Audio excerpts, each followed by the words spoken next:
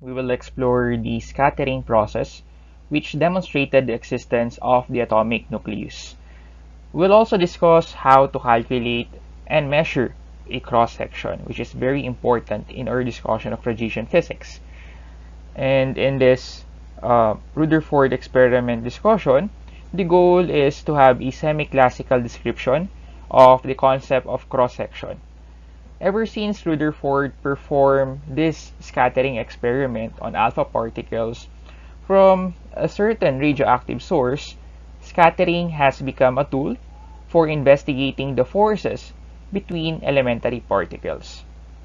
Let's start. This is the outline of this lecture video. Okay, so in this illustration here, this is a simple diagram showing the Geiger-Marsden experiment, shown this part of the figure. The left column shows the scattering pattern that the experimenter expected to see given the Thomson model, also known as the plum pudding model of the atom. On the other hand, the right column shows the actual result along with the Rutherford's new planetary model. The angular distribution of the alpha particle, which is just your helium atom, was measured as it interacts with a tin foil, which is a heavy metal gold as shown in the figure. Then we want to detect the scattered alpha particles after this interaction. If the Thomson or the plum pudding model is accurate, wherein we have a homogeneous positive substance in which electrons are embedded, we expect that the alpha particle will be or will have only small perturbation as shown here. Note that alpha particle is smaller compared to an atom. On the other hand, if there is a dense positively charged nucleus placed somewhere at the middle portion of the atom, we can expect a larger deflection of the alpha particle as shown in this part. This is what they observed in the Rutherford scattering experiment. In 1911, Rutherford performed scattering experiments. Alpha particles from a radioactive source were allowed to strike a thin gold foil as shown in this drawing. Alpha particles produce a tiny but visible flash of light when they strike a certain fluorescent screen. This thin gold foil here had a circular fluorescent zinc sulfide surrounding this material.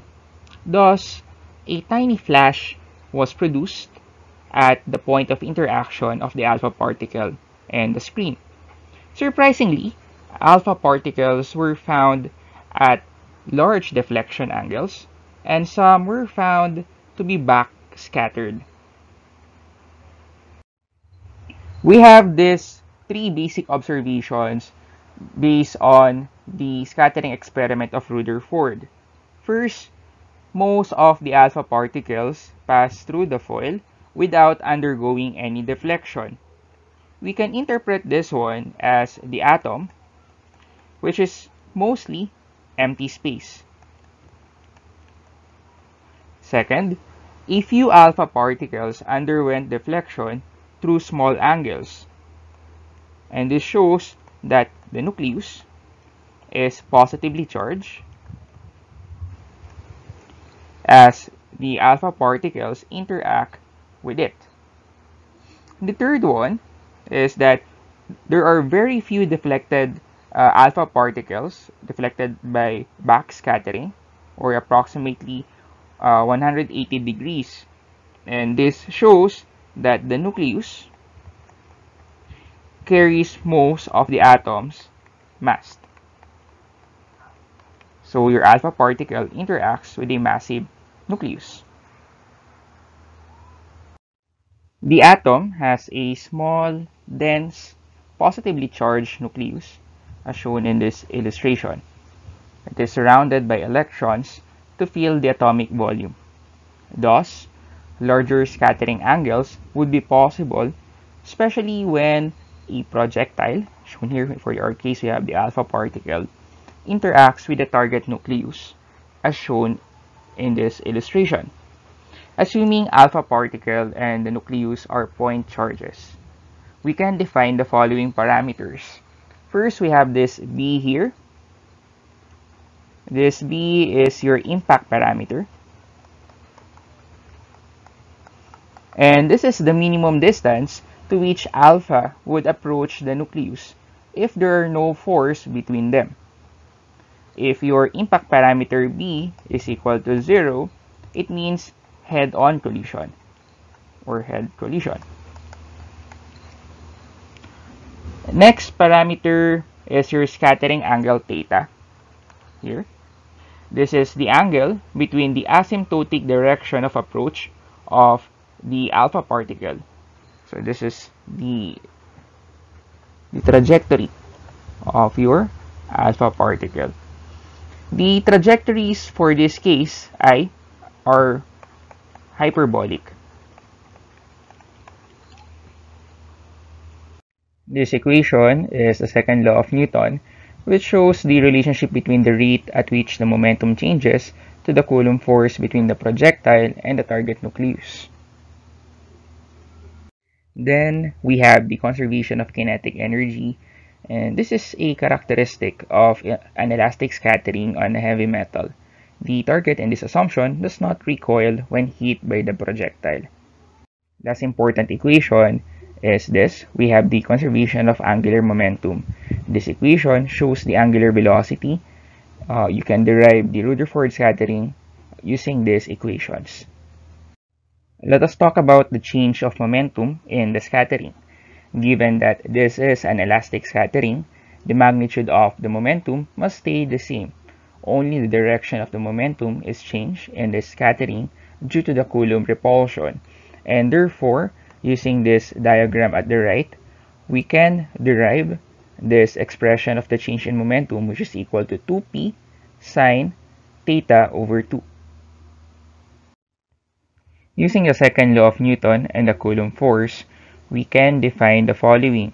So your force F is equal to the change in momentum with respect to time, and therefore we can derive this expression of your delta P, change in momentum, which is equal to the integral of your force with respect to time. And this is your Coulomb force. And using this drawing here, we will assume that we have this symmetry. Note that the trajectories are symmetric with respect to this line here that define the distance of the closest approach with respect to the target. So we will have this angle here, phi.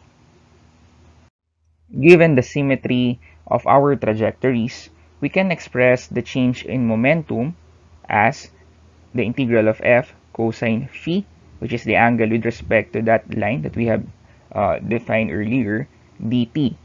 And therefore, with the Coulomb force, we can define your delta P with this expression. We can solve this integral given the conservation of angular momentum L. We have this expression for the angular momentum, and for the velocity here, we can express it in terms of the rate of change for the r vector and for the arc length in terms of the change of your phi, angle phi. And therefore, we will have this magnitude of your angular momentum. Initially, your angular momentum is described by the initial velocity v0 and by the impact parameter b. So your L is also equal to this one. With the conservation of angular momentum, we can write that the magnitude of your angular momentum that we have derived before is equal to the initial angular momentum mv0b, and therefore you will arrive in this expression. Thus, we can express the change in the momentum, which is equal to this quantity, and therefore we can evaluate the integral here in terms of cosine phi d phi for the limits of integration, negative phi and positive phi, referring to the symmetrical angle present in your geometry.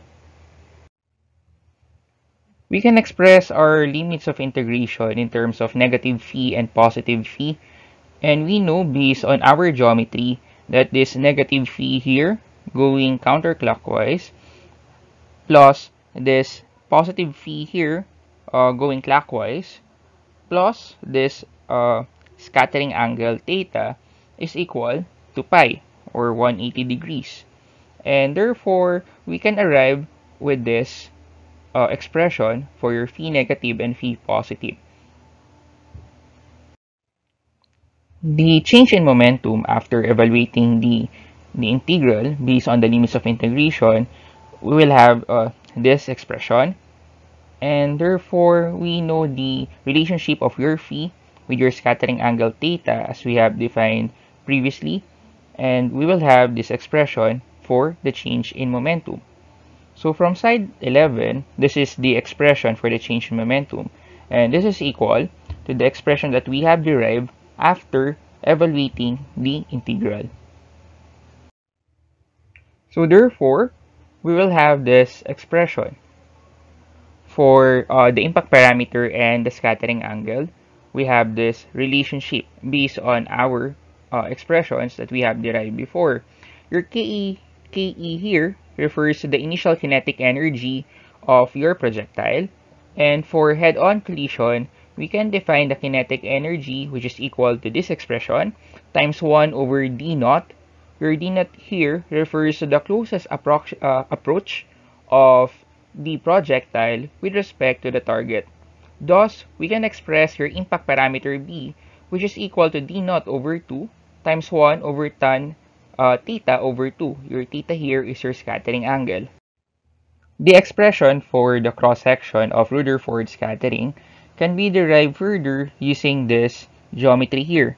We have particles from a ring defined by the impact parameter b, and b plus bb. We have this infinitesimal impact parameter scatter between the angle theta, which is this angle here, and theta minus d theta, which refers to this scattering angle here. We can express the differential cross-section using the geometry that we have defined before. Therefore, we will have this expression d sigma over d rho, which refers to your solid angle. And this is equal to b over sine theta times this magnitude db over d theta. By evaluating this derivative of your impact parameter with respect to the scattering angle theta, we will have this final expression here for the differential cross-section of the Rutherford scattering. And it has a relationship of 1 over sine to the fourth theta over 2 times this quantity here.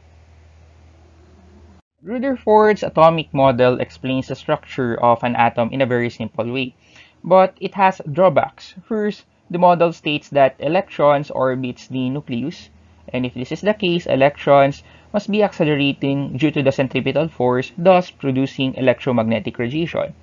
Second, the model does not say anything about how electrons are arranged in an atom.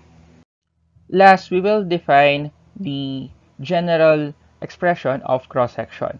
Cross-section can be derived using the count rate of interaction of projectile with the target.